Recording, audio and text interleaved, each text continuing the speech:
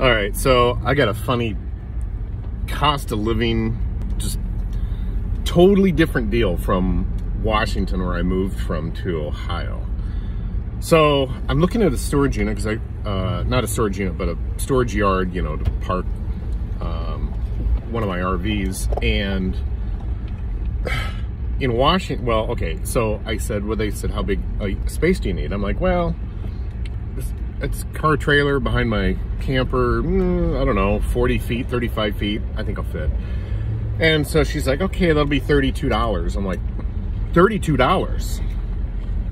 I'm paying $200 in Washington for that same space, or I was.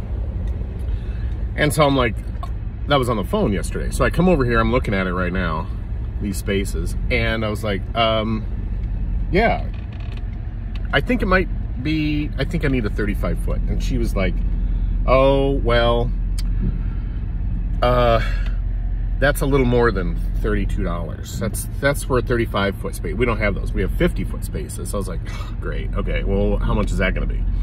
She's like, well, a 50 foot space for your RV is going to be $34.95. I try not to laugh.